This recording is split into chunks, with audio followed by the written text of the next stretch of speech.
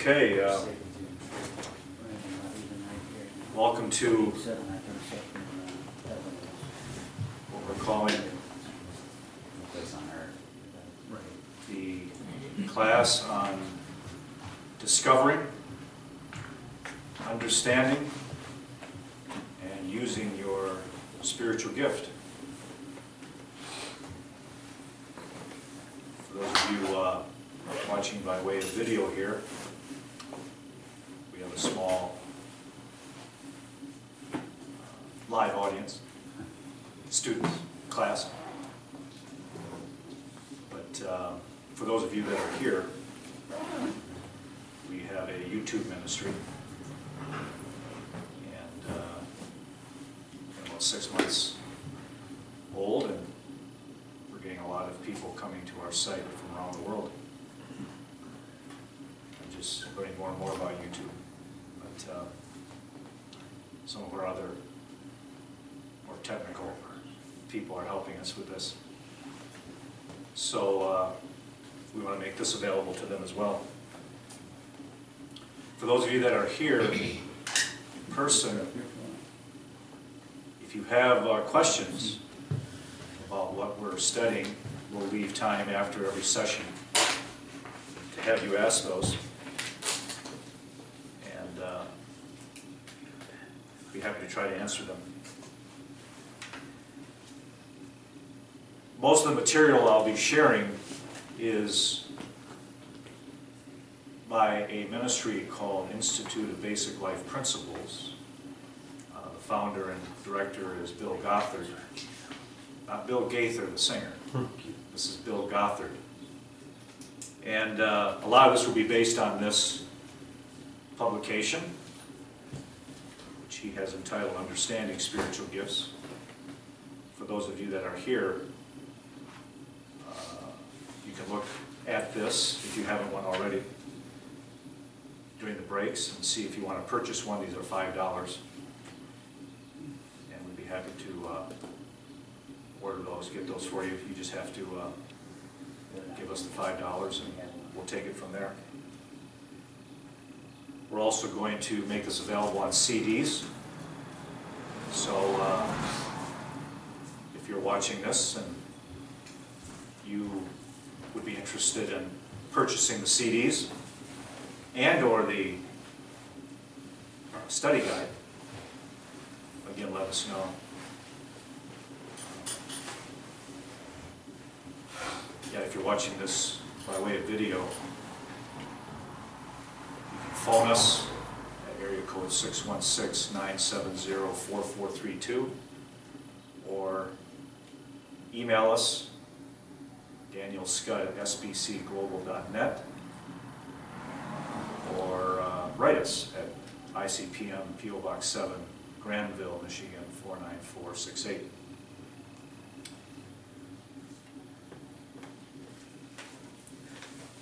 Okay, that's the advertisements.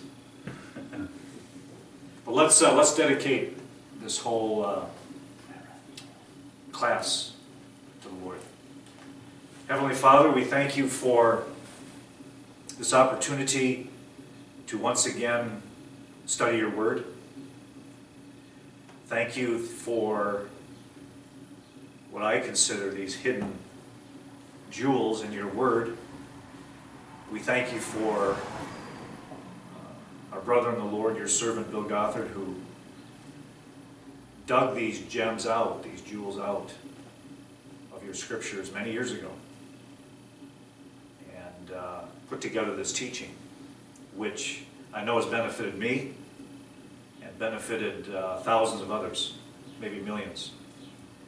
But even just in our small ministry, many have benefited from this over the years. And so we pray that this would be beneficial to all that would come under the hearing of my voice, whether by way of video or CD, or those that are here right now.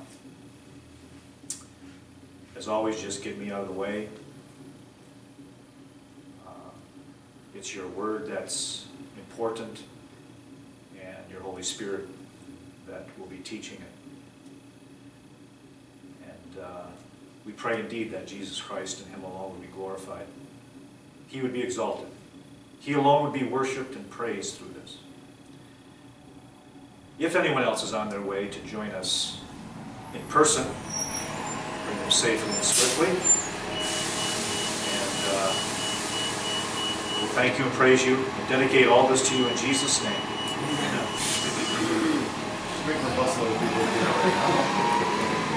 Which reminds us we should probably close the door. Chuck, could you do that for me? I forgot that the bus comes periodically. That would be quite an interruption. Now we'll leave this one open so people know where we're at. I'd like to begin with a story, and I would like each one of you to participate in this. Uh-oh. It's Here it easy. comes. It's easy.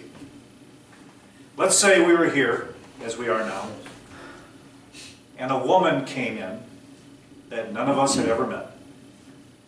Okay? And all of a sudden she started weeping. And so obviously she's in pain and suffering. So on further discussion with her, she confesses that the reason she's so sorrowful is that she just lost her baby due to heavy cocaine use. Okay? I'm curious how each one of us, and we don't have a lot of time here, but what would be the first thing you would say to her? Randy, once you learned all this. She's reaping what she's sowing. Okay. I don't know. First thing that comes to your mind. What would you say? She deserved what she got. Okay. I'm sorry. It's a tragedy. It's a tragedy. The innocent baby is. Okay. It's the mother's sin. Chuck? Well, I would say that I'm sorry what happened, but you gotta always remember your baby is with the Lord. Good. Oh, thanks for sharing, and let's pray. Brother?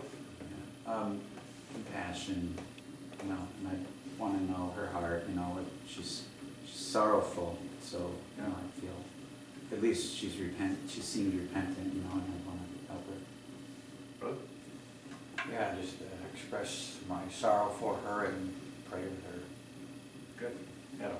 I mean, I would probably just tell her it's probably a good way to get closer to God. I mean, to meet that baby one day. Because I know it's hard, but yeah. Okay, good. Well, what this illustrates is, because no one was wrong here, right? Right. None of these responses were wrong or right. I mean, they were all good. I should say they're all right. But perhaps you said what you said because of your spiritual gift. And this illustrates that you can have, well, we have about 10 followers of Christ here, and you can have these different answers. And it's so important to understand not only what our gift is because of this, but what others are, especially if we live with them, like family members, spouses, children, and then those that we work with side by side in ministry. Because it's been my experience that when ministering to people, like Randy is someone I minister alongside of regularly, Chuck, Robin, they may wonder, and sometimes I wonder, why they don't see the same situation as I do. Same perspective. Well, it's probably because they have a different spiritual gift. And the Apostle Paul said in 1 Corinthians 12:1, "Now concerning spiritual gifts, brethren, I would not have you to be ignorant."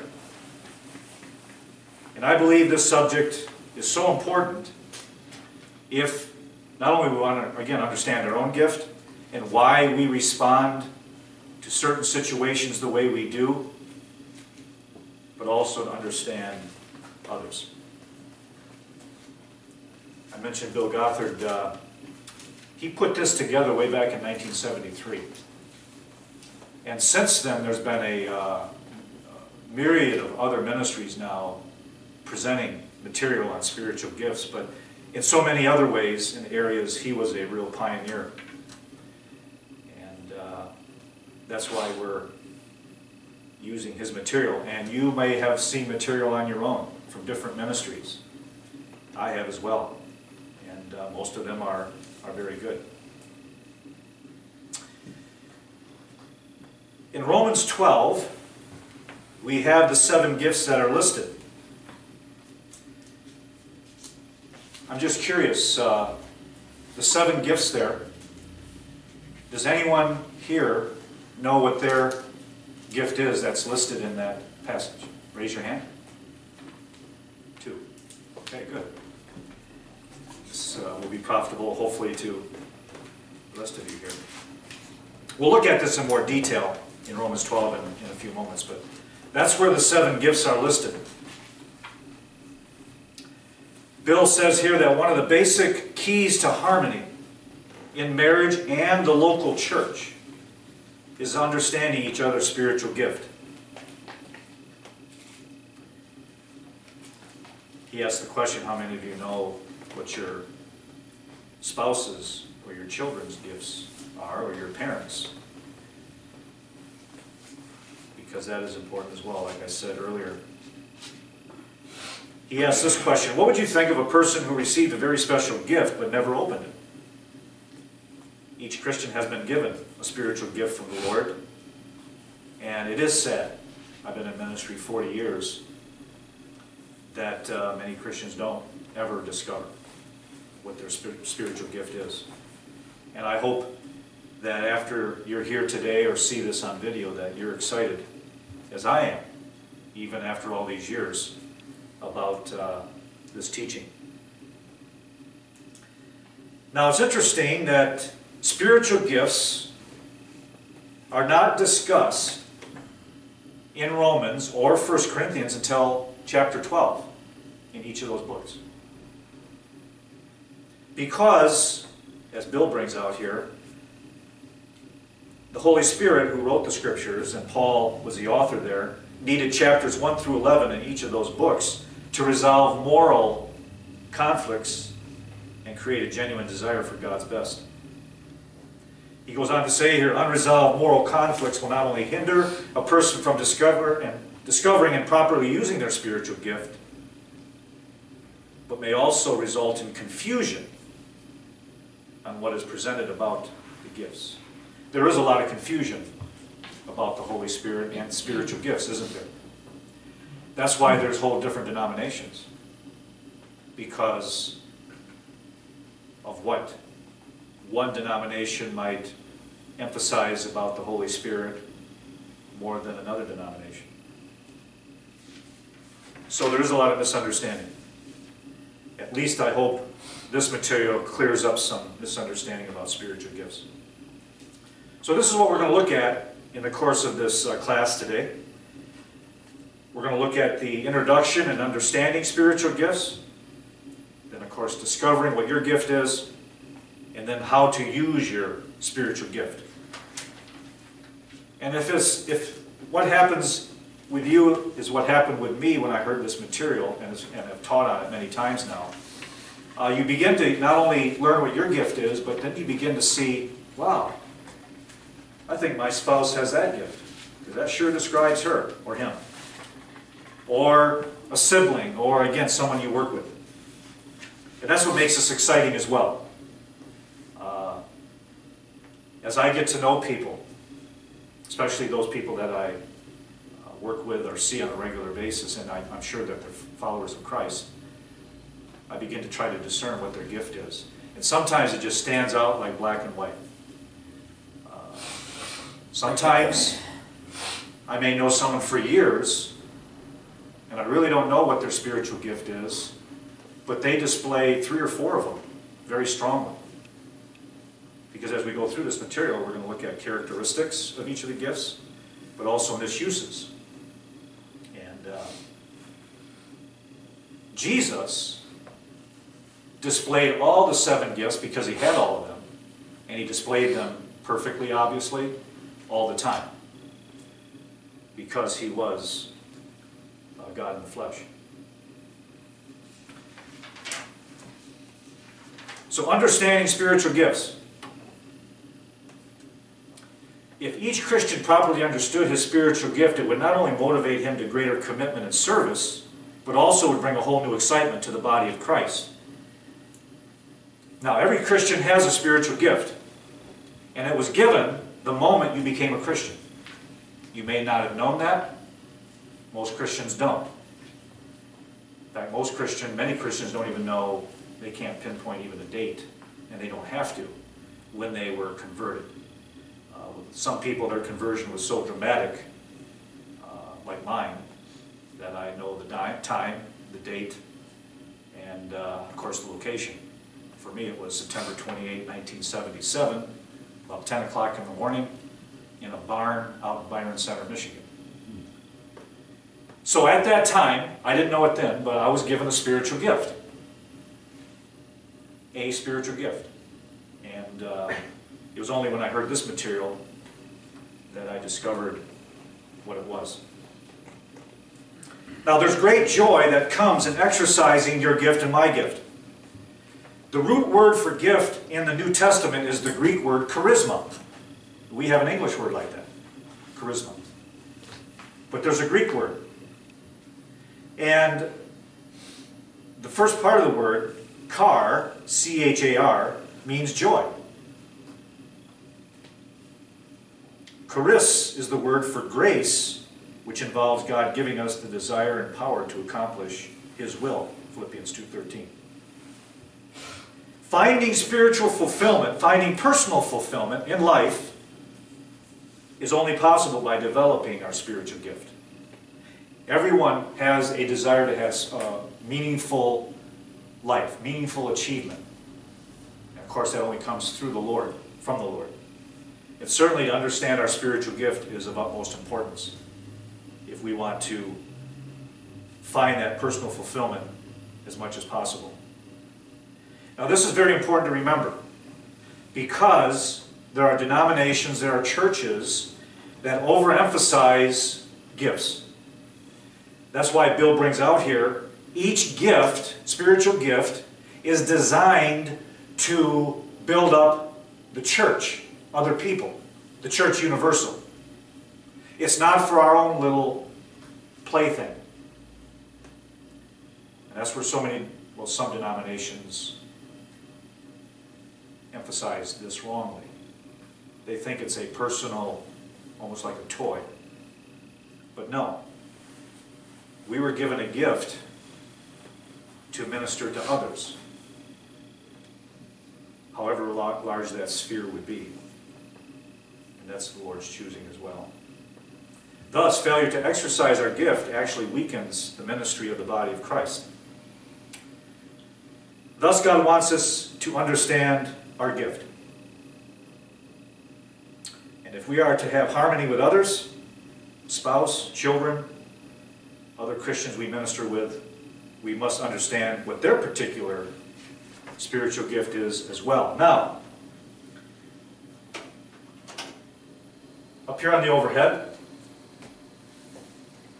we're going to look at what Bill entitles various manifestations resulting from one spiritual motivation. So this is where words are very important.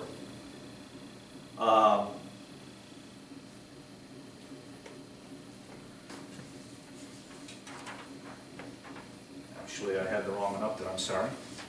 This is what I meant to have. There are three distinct categories under spiritual gifts. And this is based on what Paul says in 1 Corinthians 12. I understand this is small print, but I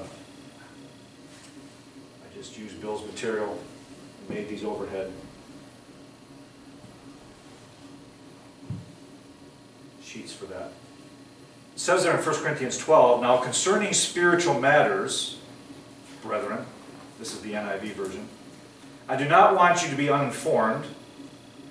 There are varieties of gifts, there are varieties of service, and there are varieties of workings. So we're looking at 3 different categories here. And here they are. And we go into the Greek here to get some extra amplification, understanding. Basically, these are the 3 categories of all the gifts listed in the New Testament. There's motivational gifts, there's ministry gifts, and there's manifestational gifts. Now this is where Christians get confused. They mix these up. And they emphasize the manifestational gifts where we should be emphasizing the motivational gifts. What is the motivational gift? It's the basic inward drive which God places in each Christian to express His love, that is God's love. Ministries are the opportunities of Christian service which are open to us for the exercise of our basic motivation. And then the manifestational gifts, here's the Greek, anegma phanerosis, sounds like a disease. I'm probably mispronouncing it as well. That's the actual result in the lives of those to whom we are ministering as determined by the Holy Spirit. This is the sheet I had up there earlier, and this is just an illustration Bill gives to help us understand what he's talking about here. Okay? Let's say there was a Christian who had the gift of exhortation. That's one of the gifts listed in Romans 12. And he wanted to encourage, let's say he was teaching a Bible study. He wanted to encourage his hearers to gain a clear conscience. That's what his lesson was going to be about. Well, he could, or she could, look at the ministry gifts listed in Ephesians 4. And here's the gifts that are listed there.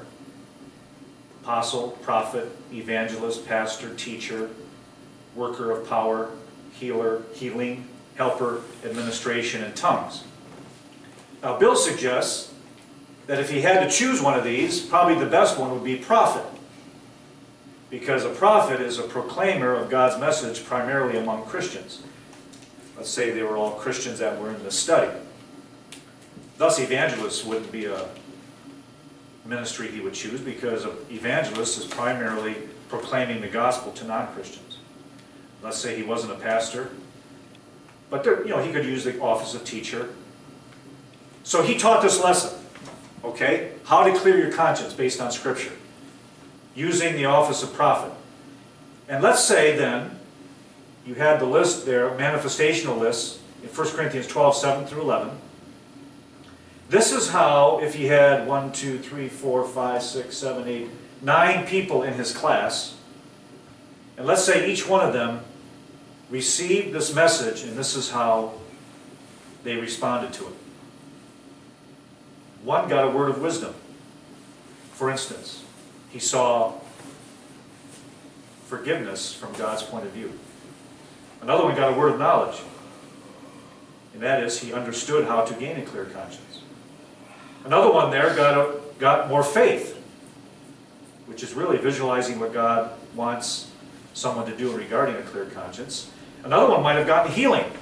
Let's say they had some physical ailments because they didn't have a clear conscience. We've seen this many times in our ministry. We believe in anointing of oil and praying for healing based on James 5 in Scripture. The elders are in ministry. And over again, Randy has been a part of many of these now. People come to us, they have an ailment. Some are serious, like cancer. Some are stomach problems, whatever it might be. And we've learned over the years that most of those problems are cleared up when their conscience becomes clear. In other words, they confess their sins, they repent, they get right with the Lord, and those problems clear right up. And that's what could happen in this situation. Effective miracles. Prophecy, distinguishing of spirits, various tongues, interpretation of tongues. So, we won't spend a lot of time on that, but that's just an illustration of how we must differentiate between the three categories, okay? So again, here's the lists in Scripture. Romans 12, which we'll spend most of our time on. Ministries, 1 Corinthians 12, also Ephesians 4, manifestations, 1 Corinthians 12.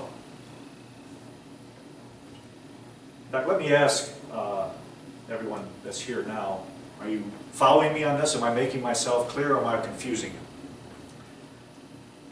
Good. No one said they're confused.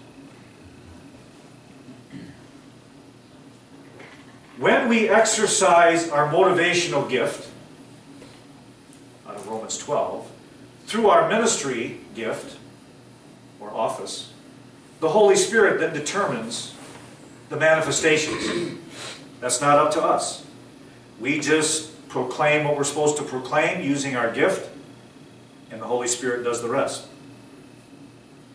That's why this is so important, this next statement.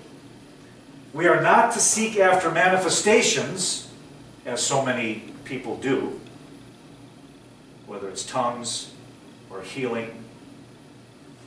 No, we're to motivate or concentrate on our motivational gift, the most effective way to use it, and again, the Holy Spirit takes care of the rest. We can't determine how the Holy Spirit's going to use our gift. We just are faithful in using it. Well, now let's turn to Romans 12 if you have your Bible. And if you don't, we'll get you one on the break. Romans 12.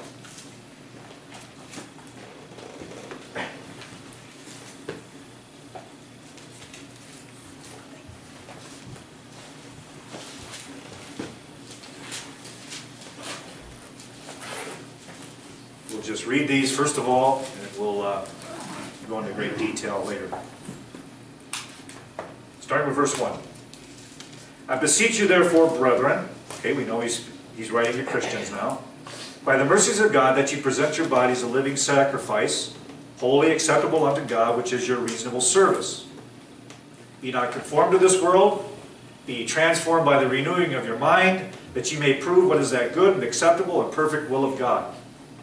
Verse 3, for I say, through the grace, charis, given unto me, to every man that is among you, not to think of himself more highly than he ought to think, but to think soberly, according as God hath dealt to every man the measure of faith. For we have many members in our body, our hands, our feet, eyes, ears, those are all members of our physical body. Thus we also have members, and all members have not the same office, Verse 5, so we being many are one body in Christ, everyone members one of another.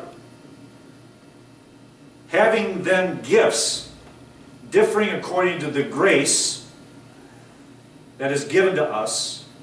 Now here's the 7 gifts. Whether prophecy, let us prophesy according to the proportion of faith. Number 2, ministry. Verse 7, let us wait on our ministering. He that teaches is number 3, on teaching. He that exhorts on exhortation. Number 4, he that gives, let him do it with simplicity. He that rules, number 6, with diligence. And he that shows mercy with cheerfulness. Those are the 7 gifts. He uses these terms: declaring truth, serving, teaching, exhorting, giving, ruling, empathizing, which is a strong characteristic of the gift of mercy. Now, Each of us is commanded to perform all 7 of these activities, by the way. We're all to declare truth. We're all to serve, right? Do you agree with that? We're all to teach, whether it's in a group or one-on-one. We're all supposed to exhort. We're all supposed to give. By the way, this giving is financial giving. It's the giving of money or items. Ruling, in other words, some of us have more administration opportunities than others, but even if it's just ruling our own selves. And then, of course, we're all to show empathy or mercy. If you buy the handbook, you will see illustrations, we won't take the time now, that all 7 of the gifts are commanded for all of us to do. We won't possess all the 7 gifts, but we should indeed be practicing all 7 gifts. In fact, the more we can practice all 7 gifts, the more mature we are. And for instance, I really have to work on mercy. People close to me often remind me of that. Daniel, you're much too harsh on people. Okay?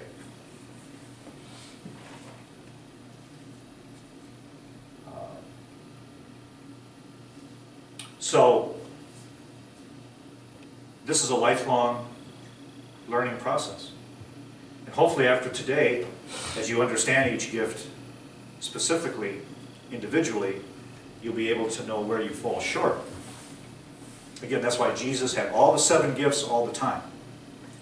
That's why if you get to know someone and you know this material and you don't have the opportunity to ask them if they know what their gift is, and if you can't tell, if you see them displaying all 7 gifts, that shows they have great maturity, or maybe 4 or 5 of them, whatever it might be.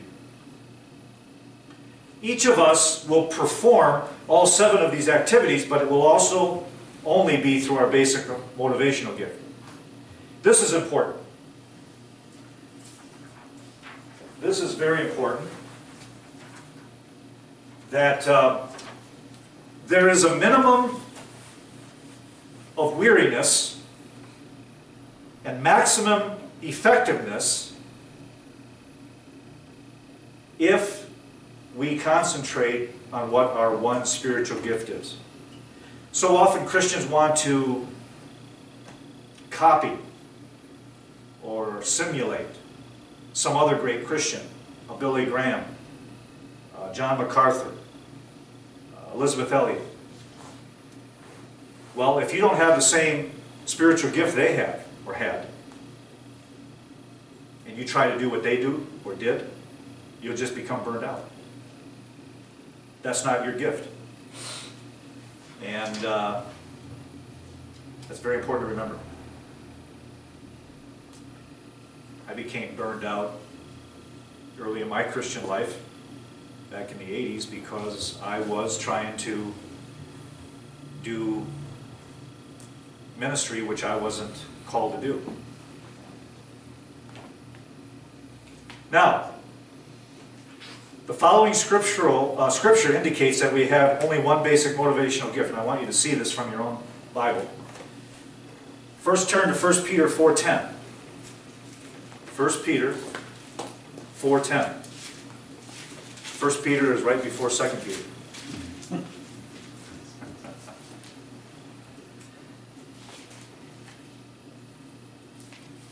As every man hath received the what? What does your Bible say? The gift. Does it say gifts? Gift. Singular. Because it is singular. Not gifts, but gift. And he's talking about the motivational gift that we might have. Don't turn there, but Romans 12:4 says, gifts are compared to members of the body. We already saw that. And in Romans 12, each man is to concentrate fully on the gift of God that is given him.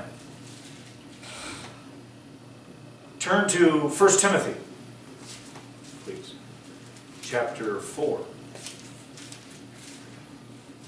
Further proof that we only have one motivational gift. 1 Timothy 4:14. Neglect not the gift, singular, that is in thee. And then 2 Timothy, chapter 1, verse 6. Wherefore I put thee in remembrance that thou stir up the gift, singular. The gift. So, we are not given more than one of these gifts, although we are to strive to exhibit all of them. Knowing each other's motivational gift coordinates and unifies Christians. We've touched on that already. Especially important between a husband and wife, because that's the closest human relationship we can have. The goal of our basic motivation is freeing other Christians to carry it on as an activity. That's why we're going to be especially sensitive to any Christian who is not exercising our motivational gift. That illustration I gave at the beginning, that's why I gave it. You may wonder, again, why, if you're working with your spouse in ministry, or working with other Christians, and you're dealing with someone, and they're not seeing the need for that person you're ministering to respond like you are. Well, don't be hard on them, and they shouldn't be hard on you, because it's probably because your gift is different than theirs. And that's why a husband and a wife, especially we're going to look at how 7 of these gifts, I'm sorry, 6 of them, are in direct opposite to each other. So if a spouse has one of these gifts and the spouse has one of those gifts, they can make a great team. Every church board, I believe, should have every one of the 7 gifts represented on it. We have 6 members right now, and we're a little top-heavy with teachers right now. I think at least 3 of the 6 have teaching. So all I can conclude is that's what God feels we really need on the board right now. But it would be nice, and I often pray, Lord, it'd be nice if we could have each of the gifts represented, because then we really would have balance. But He hasn't chosen to answer that prayer yet. Let's close this section, and we're going to take a break, by looking real briefly, and we're going to look in much more detail of the 7 gifts. But this is just a kind of to whet your appetite here. On the left-hand side, we have the gifts and a brief definition. Again, prophecy or proclaiming truth. They are motivated to reveal unrighteous motives of actions by presenting God's truth. Okay?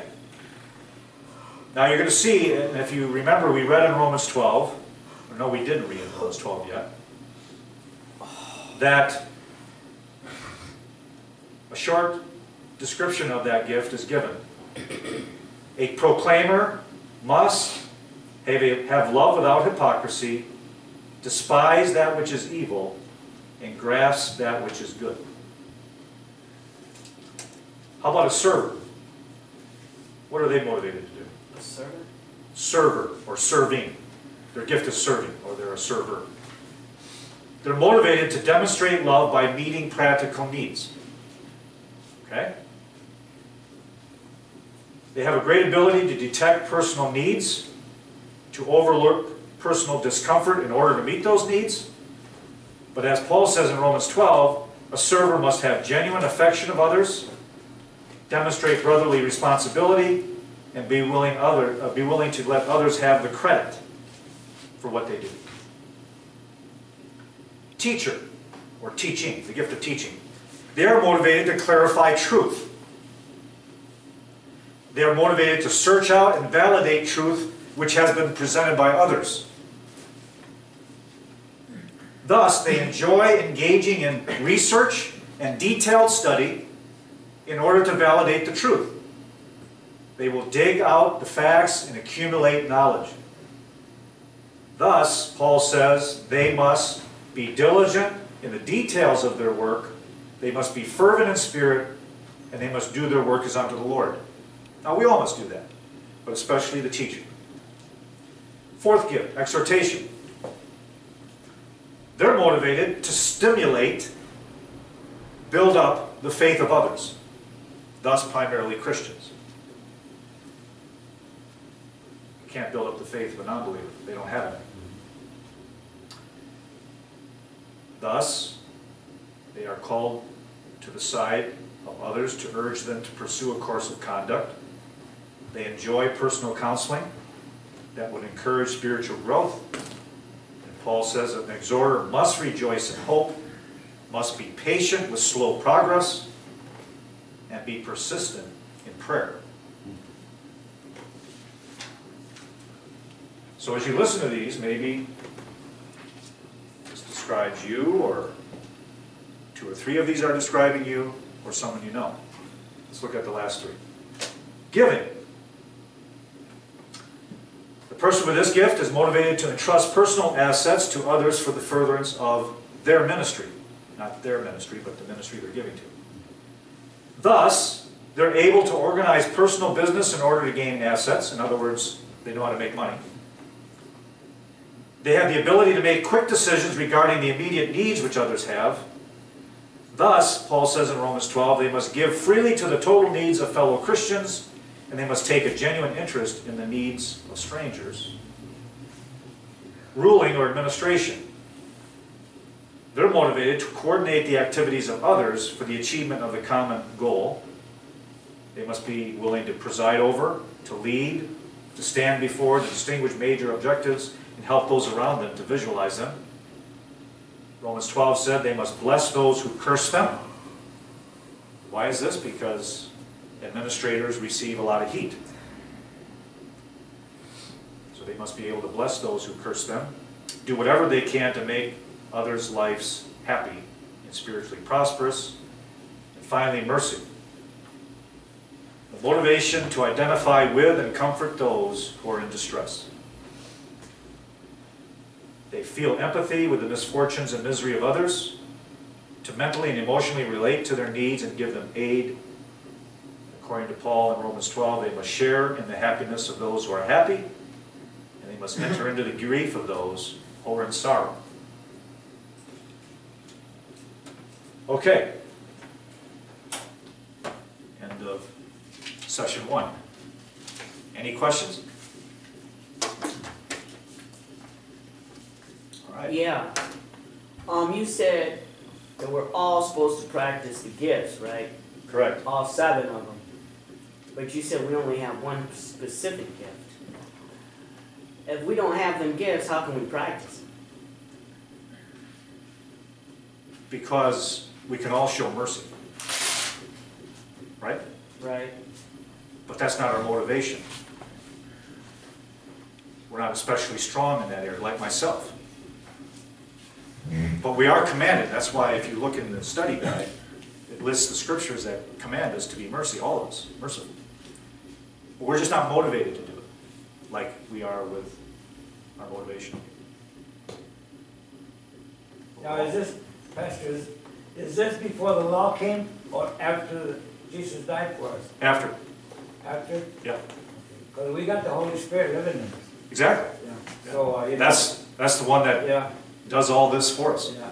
And not only that, we're right in places, right in Christ, in the heavenly places. We're sealed by the Holy Spirit, and we're blessed with all blessings, everything. Amen. And Absolutely. you're right. In Christ, we're seated with Him in heavenly places. So all power is behind us, Amen. and Satan has to back off. Amen. Okay, let's take a break. All right. How long is break? Oh, how long do you want? 10, 15 minutes? Let's go 15. 15? Well, I need a sandwich, I think.